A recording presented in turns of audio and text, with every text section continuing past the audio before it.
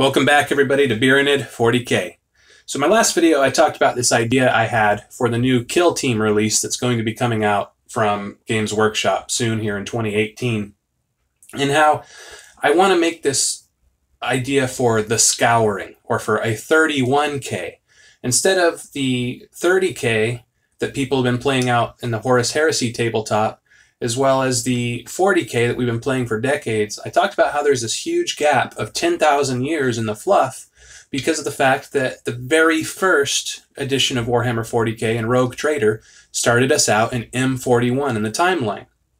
And so I wanted to kind of bridge this gap between Horus Heresy players and regular 40K players and make something where we can all kind of meet in the middle and have this really kind of fun narrative skirmish type game that, again, I call the Scouring, because that is the time period, as it's known in the fluff, when it was small war bands that were out there deciding the fate of the universe. You know, everybody was wrecked. The Xenos were wrecked from the Great Crusade. You know, the Space Marines were wrecked from their Civil War. Just everybody is low in numbers, low in resources. They're a mix of different power armor marks, for example. And so to kind of help that idea spread, I wanted to talk about this really easy way to make Truescale Space Marines.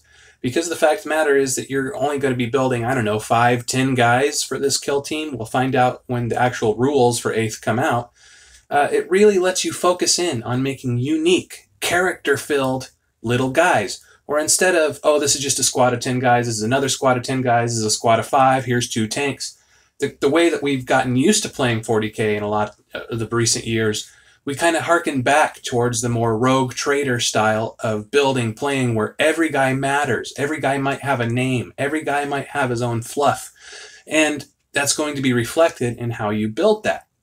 So the idea for Truescale Space Marines is not new. I use Terminator legs and just put normal bodies on top, and it works out really well. And that, again, is not new. But if you look at what I did bring, basically my idea is that certain Terminator legs work better to represent certain power armor marks on the finished models that are Truescale. So that's kind of what I'm going to talk about today. You know, since we are going to be able to take time, customize each model, make small customized warbands, you know, and we're representing a kind of a time period, just some of the things that I think are easy, have flavor, and still represent the armor marks that we're talking about. So what you're seeing here is something I made last night.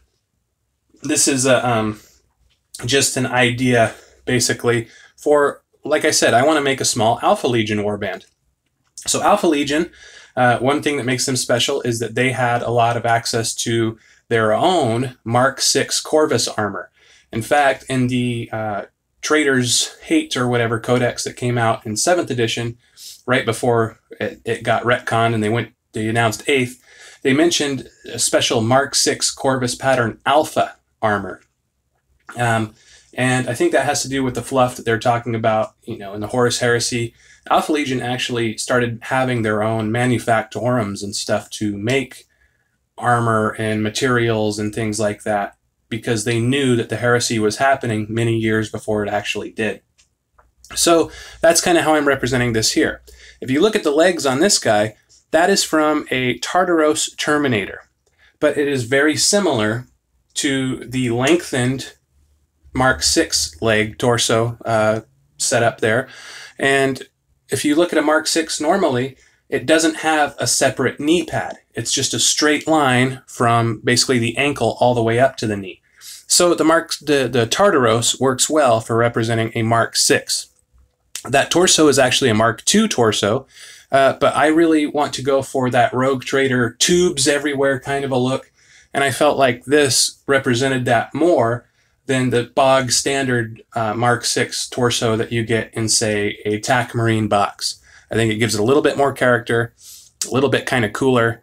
And to make this happen, all I do is I cut off the flaps that are sticking out of the top of the Tartaros armor and the bottom of that Mark II torso, or you'll see the same with Mark III. It's that crotch plate that goes and covers it. That's going to make it really hard to stick these two pieces together. So you just cut those little flaps off, and with a ball of green stuff, this will just sit right on. And it makes a pretty cool little Mark 6 guy. You can use whatever torso you want. In fact, you don't have to stick with what I'm talking about, these specific armor mark, goals and how to represent them best. You can just mix match for what you think looks cool. In fact, I've done that a little bit myself. So I'll show you a couple other ideas that I've had. So this is an idea I made a while back for a Night Lord. So that is the standard Chaos Space Marine Terminator legs. And then everything up top, except the backpack and the helmet, is from the Age of Sigmar Khorne, I believe it is Blood Warriors. So you could put some shoulder pads on there and stuff. And this is going back to what I'm saying. In this time period, a lot of the Chaos, you look at the World Eaters, they were killing 80,000 Raven Guard over the course of a few days. They lost the War of Terra, and then now they're marching towards the Eye of Terror, stopping at Worlds and wrecking face, reveling in their new worship of Khorne on the way to that Eye of Terror. And so their armor marks would just be destroyed from all this fighting. And so something like that, the arms and all that, I think they work well. Again, this is just a proxy. It's just a blue tacked little kit bash to get an idea. But I think that that would represent a pretty decent little Night Lord in the Scouring. Not very specific on armor marks or anything like that, other than the fact that it looks like a Night Lord, potentially. I don't like the bat wings very much on the Night Lords, so I think it's something that I would warm up to eventually, but for now, I would just probably keep things very, very tame and go for like the sculpted detail you see on his chest and things like that. And as far as the arms go, I would cut those weapons off and put, for example, a las pistol or something like that. Just do a hand swap. Keep the arms, but just change what the arms are holding. That's very easy. If you just cut it off at the wrists, you can get any kind of weapon you want and just glue it on there. So let's see what's next. Okay, so this is something, I had an idea to make a Chaplain Grimaldus from the Hell's Reach fan series that's been going on lately.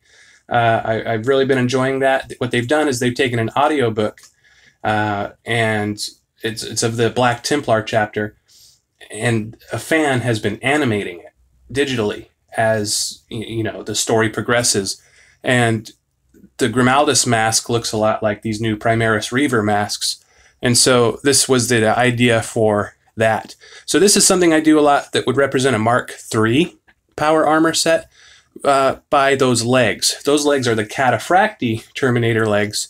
And again, just any torso really. You can stick that on top and start to build around that to make a Mark III, which is what I've done here.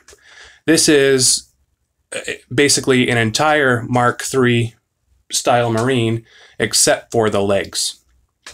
And I've glued, a couple pouches on there and stuff. But again, this is just the Cataphractii Terminator legs, standard Mark III torso. I've just cut the flap off and, put a little bit of green stuff, stuck them together. And you take some, pouches and everything, and it gives a really cool, convincing Mark III Marine that is the same size as a Primaris. And it allows for a lot of customization, a lot of fun stuff. So I think that this kind of thing is really fun to play around with for the Scouring. In fact, I think that if you're into Blanchitsu or some of this stuff, if you've seen Blanchitsu in the White Dwarfs, or you're part of, for example, the Inquisitorum group or any of that, I think that that will really help you out in terms of making cool little miniature warbands for a skirmish game. It's really unique, have a lot of narrative, a lot of fluff in them. So I'll put a link to a Blanchitsu playlist that a Bits reseller that has a channel here on YouTube, bitsbox.co.uk, made. And it'll give you a really cool introduction into how Blanchitsu works. And maybe between that video and this video and some other, or those videos and this video, because it's a playlist that he made, and some of the ones that I make in the future, maybe you can start to get an idea and some inspiration for what it is that you want to create. It doesn't have to be Space Marines. In fact, I think that a lot of my guys from the Alpha Legion are going to be what they call the Sparatoi in the fluff, the Sown Men, or the agents of the Alpha Legion. And so it's going to be fun to model those in Kit Bash and create something with that too. And you can do that with your army, no matter what you play. There's some way to make it really unique, to represent something special on the tabletop. And again, I hope that you'll be doing this with me with this new Kill Team release, so that we can make a 31K, the Scouring. So I hope that you found that helpful. I'll put that link to the Blanchitsu series playlist that bitsbox.co.uk made. That'll be in the description. And you can watch that if this is something that interests you. And like I said, between that series and the videos that I put out, maybe it'll get you kind of motivated to join with us. Now, I am thinking of doing a contest of some kind. I'm not quite sure on the details yet. I don't know what I would do as a prize that would motivate people enough. And I was thinking cash at first, like making a Facebook group. You upload pictures of the bits, the construction, and then a final painted, bunch of models for your warband, and everybody votes on it. And if you won, you would get, like, for example, a little bit of cash or something. But not everybody lives in the US, so I don't know if that would be the best. I'm thinking maybe a Amazon gift card might be better, but I don't know if that's going to be enough motivation to take people who are on the fence and maybe push them into showing off some of their modeling skills and things like that, and getting people that are maybe considering this to pull the trigger and jump in and make a warband. So if you have any suggestions for that, let me know in the comments. So I hope this helped. Again, very short video, very simple, but Truescale Space Marines are cool. And if you're only building 10 Marines and you've been afraid to get into this all that time, with the Truescale and everything, because it won't match the rest of your army, build 5-10 heroes and have that be your kill team, basically. So I hope that this helps. I hope you're finding this useful, along with all the other content of the page. And again, I'd like to know your thoughts in the description below. Remember to like, comment, and subscribe. This has been Beernid40K, and I'll talk to you again next time.